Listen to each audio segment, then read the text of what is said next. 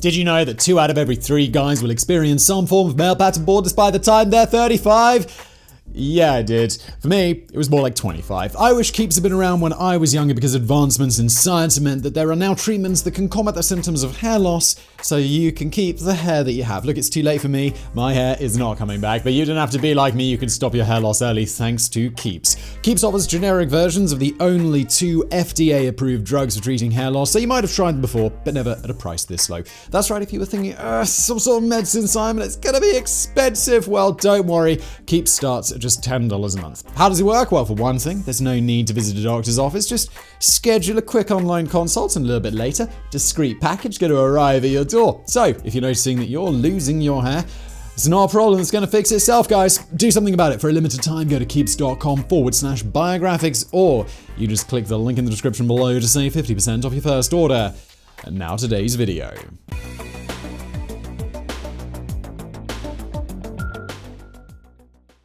Legend has it that on the 20th of June 1941, a team of Soviet archaeologists opened the tomb of a mighty Central Asian ruler whose ruthlessness and skill in battle was second only to Genghis Khan. His tomb bore the inscription, "When I rise from the dead, the world shall tremble." When the archaeologists located the coffin, they read an even more ominous threat: "Whoever opens my tomb shall unleash an invader more terrible than I." 2 days later, Hitler launched Operation Barbarossa against the USSR, the largest land invasion in history. The legend goes that when the fearsome warlord was again sealed in his tomb, the Soviets won at Stalingrad. This archaeological expedition actually took place, but I wouldn't bet on the accuracy of any other details. But this story captures the fearsome reputation of today's protagonist, Emir Timur the Lame, also known as Tamerlane. A bandit and mercenary of Mongol origin, he rose through the ranks, becoming the most powerful ruler in the 14th century Islamic world. Eventually, he conquered an empire stretching from Delhi to the Mediterranean. In the words of historian Beatrice Forbes-Mans, Timur could boast a stature bigger than life and a charisma bordering on the supernatural.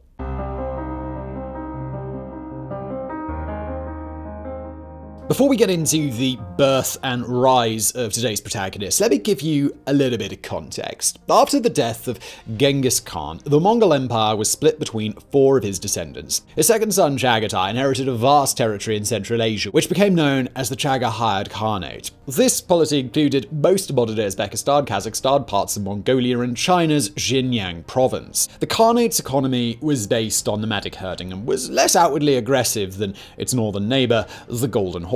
This wasn't out of the kindness of their hearts, but because of constant internal strife and division. Eventually, the Chagatai Khanate fragmented into several entities, the largest being the powerful Mogolistan in the east and the less formidable Transoxiana in the west. In this divided land, a boy was born in 1336 AD. His birthplace was Kesh, modern-day Sharbzabs, in Uzbekistan. His father was called Tarakai, a minor nobleman of the nomadic Balas tribe. These were a Sunni Muslim Turkicized Mongol group, once allied to Chagatai. At birth, he was called Timur, meaning iron, a name which carried an omen of strength, tenacity, and conquest. Timur and family never had a place to call home. Following nomadic habits, they roamed the steppes south of the capital, Samarkand, looking for the best pastures for their livestock. The young Timur soon grew tired of looking after grazing animals. His parents were not clan leaders, but the Bala society allowed upward mobility for tough youngsters who were handy with a composite bow, especially if shot from horseback. Timur displayed a clear talent for violence and action, a talent which he put to fruition by stealing horses and sheep from neighboring clans. Soon, he added banditry to cattle rustling on his CV and built a following of like-minded young warriors. At the age of 21, in 1357, Timur trained his gang into a mercenary outfit and entered the service of Tughlaq Timur, the Khan of nearby Kashgar. Shortly afterwards, the ruler of Transoxiana, Emir Kazgan, died. Tughlaq took the opportunity to invade, and in 1361 he conquered Samarkand. The young Timur must have played an important role in the conquest, as he was appointed chief advisor to Tughlaq's son, Ilyas Koha. From shepherd to bandit to minister, aged only 25. Not bad, but also not enough Timur was not happy to play second fiddler to Elias Koya, so he forged an alliance with the ruler of Balkh, modern-day Afghanistan, the Emir, or Prince, Hussein. The friendship was consolidated when Timur married Hussein's sister. The two bros kicked off a rebellion against Tughlaq and Ilyas, which did not go as planned. The two fled to the region of Khorasan, southwestern Afghanistan, where Timur resumed his mercenary activities. In 1363, during a skirmish with enemy horsemen, an arrow pierced his right hand and knocked him off his horse. As a result, he lost his little and ring fingers and suffered a permanent injury to his right leg. From then on, he developed a lifelong limp. He also acquired the nickname that would make him immortal, Timur-i-Lenk, or Timur the Lame, better known in the West as Tamerlane.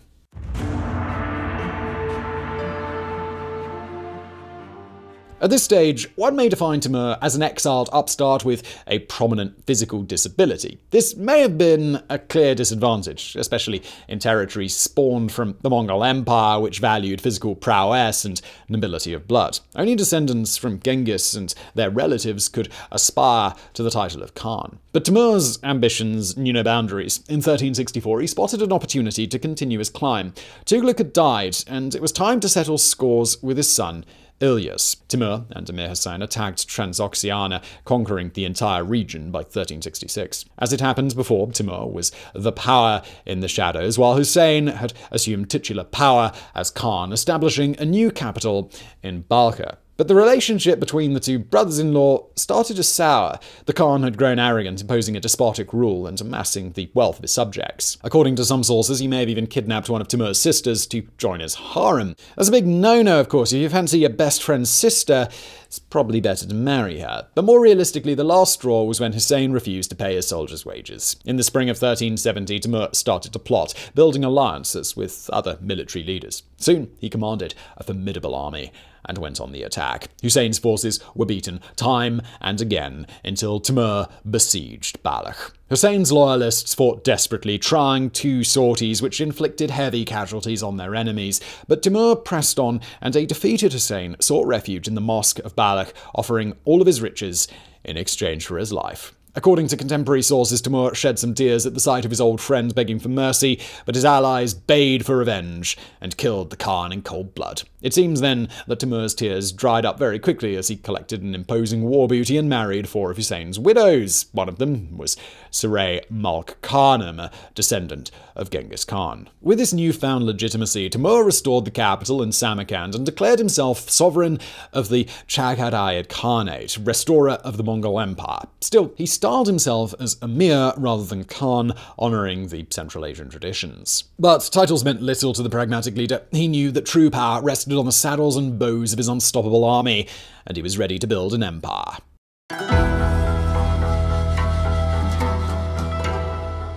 For the following 10 years, Timur fought endless campaigns, conquering areas corresponding to today's southern Kazakhstan, western Uzbekistan, and the Xinjiang province in China. He even joined the Golden Horde in their fight against the Russians, occupying Moscow. And then he took on the Lithuanians at Poltava, Ukraine. Many of these campaigns may have been dictated by the opportunity to pillage some sizable loot, but Timur was a capable long-term strategist. His end goal was to consolidate power along the Silk Road, the wealthiest commercial route linking Europe to the Far East. By controlling it, he would ensure a consistent income to fund his expeditions. He appeared to achieve victory without much effort, but of course the military prowess of his armies did not happen by chance. Timur's forces were a composite bunch, with soldiers joining from every corner of Central and East Asia. But the core, the elite, came from the steppes of Transoxiana. These men made up an army, some 140,000 strong, disciplined and staunchly loyal. Timur's almost supernatural charisma ensured they would follow him everywhere.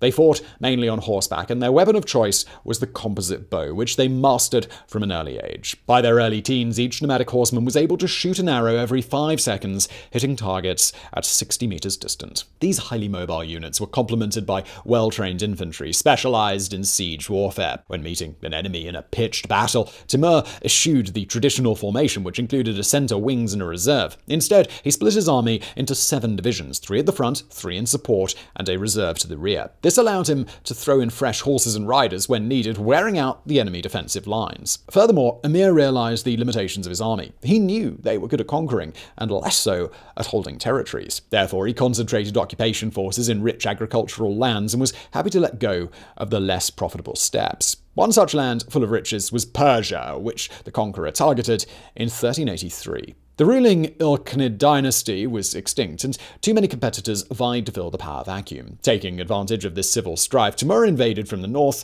capturing Herat. Its inhabitants suffered horrific treatment, which was to serve as an example for other cities. Timur's army plundered all treasures, leveled ancient landmarks, and slaughtered many of the defenders. Rumors of such ruthlessness spread across the country, and several cities like Tehran surrendered without a fight. Others, like Isfahan, fought back only to regret it later. Timur ordered a massacre of Isfahan's citizens, and their skulls were piled up in morbid towers several meters high. By 1385, all of eastern Persia had fallen. The land was depleted of its riches, as well as of its most talented inhabitants. The emir deported artists, architects, intellectuals, and artisans to Samarkand, where they would contribute to the building of an imperial capital. In Timur's vision, the city was to be the beating heart of the Islamic world, as well as the cultural hub of Central Asia. Samarkand was to become a tangible testament to Timur's ambition to be recognized both as the defender of Islam and the restorer of Genghis Khan's greatness. And the track record of the lame prince was indeed worthy of his role model. Between 1386 and 1394, he was unstoppable. Southern Iran, Iraq, Mesopotamia, and the Caucasus all bent the knee. Timur's campaign to control Azerbaijan was conducted alongside Tamerlane, Khan of the Golden Horde. The two allies, though, soon dissented over who should control the Silk Road. As we know by now, Timur was not above turning against old friends, and a new war was on. Initially, Tokhtamesh had the upper hand, invading Transoxiana and even besieging Samarkand. However, he was repulsed, and Timur chased him back into the Russian steppes. In 1391, the Golden Horde was defeated on the Kondurcha River, but they returned with vengeance 4 years later. The two armies clashed again in April of 1395 over the Terek River, northern Caucasus. This time, many of Tokhtamesh's generals defected to the other side, and Timur's victory was decisive. During this campaign, the unstoppable conqueror razed to the ground the cities of Sarai, Azov, and Astrakhan. As his attention was diverted, Persia revolted against the emir, but the revenge was swift and utterly brutal. More towers of skulls obscured the sun.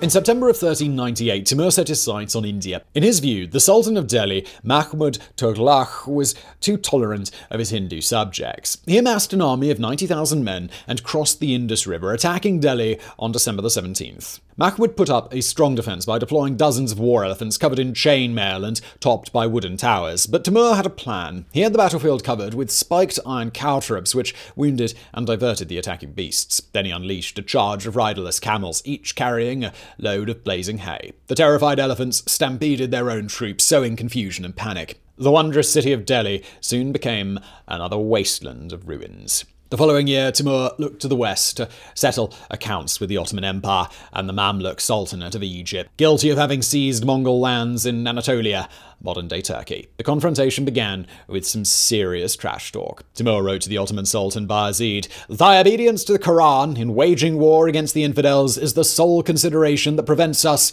from destroying thy country." Bayezid replied, "What are the arrows of the flying Tartar against the scimitars and battle axes of my firm and invincible Janissaries?" Well, I guess we'll see, won't we? The Timurid steamroller galloped westward, storming Aleppo, Damascus, and Baghdad in 1401. 20,000 of its citizens were slaughtered. After setting camp for the winter, Timur reached Anatolia in the early summer of 1402. He first laid siege to the town of Sivas, promising not to shed a drop of blood if the inhabitants surrendered. And they did. 3,000 of them then were buried alive, so technically Timur kept his promise. The next challenge was Bayezid's main army of 85,000 men. The two forces squared off at Ankara on the 28th of July. Timur had managed to turn many Ottoman vassals to his side, outnumbering his foe almost 2-1. But Bayezid knew how to fight a defensive battle. He deployed his infantry along a stream on hilly terrain. Thus protected, the infantry could raise a shield wall, shielding the cavalry units from Timur's attacks. Seeing the futility of the initial charges, Timur decided to wear out the opponents with a stratagem. He had a creek diverted, denying Ottoman horses and their riders from access to water. The demoralized horsemen were ultimately scattered by a charge of war elephants, which Timur had imported from Delhi. The elite janissaries, now without mounted support, were easy pickings for Timur's heavy cavalry, attacking their flanks. But Bayezid inspired his surrounded men to fight on until nightfall. He then attempted to break out of the encirclement, but was captured by his enemy. The Sultan was brought back to Samarkand, where he suffered a humiliating captivity at the hands of Timur, who allegedly used him as a footstool.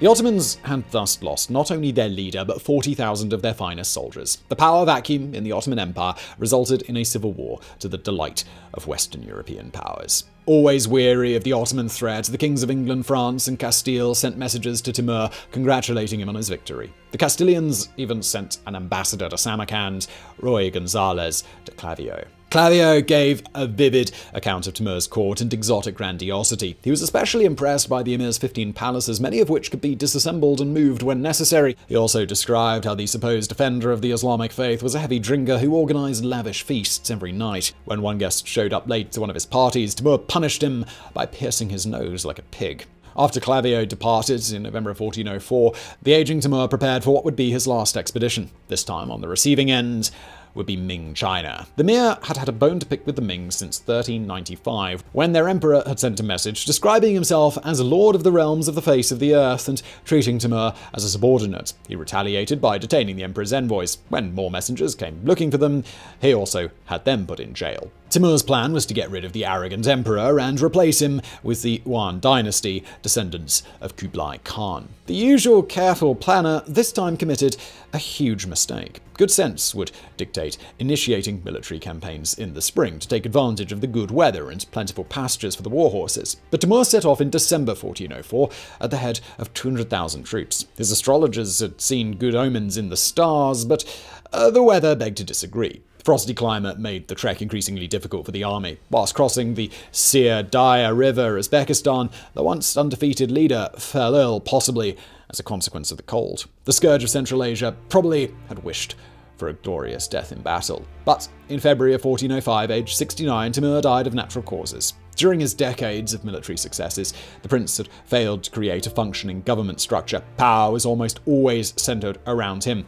With no trusted lieutenant to take his place and inspire the troops, the expedition melted away. The 200,000 soldiers marched back to Samarkand. Timur's body, embalmed in oils and laid in an ivory coffin, was buried in a splendid mausoleum, the Gur-e-Amir.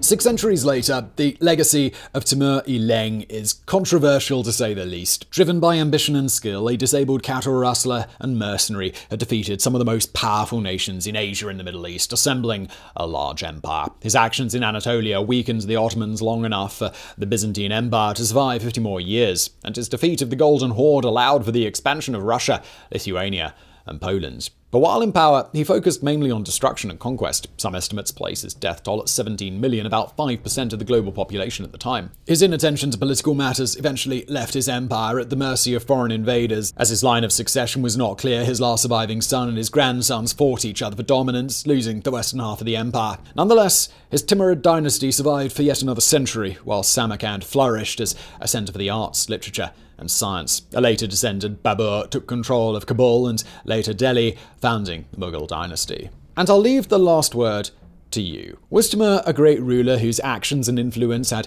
a huge impact on the geopolitics of Eurasia? Or maybe you agree with military historian David Nicol, who argued Timur might have been a great soldier, but in purely historical terms, he could be seen as the greatest bandit of all times.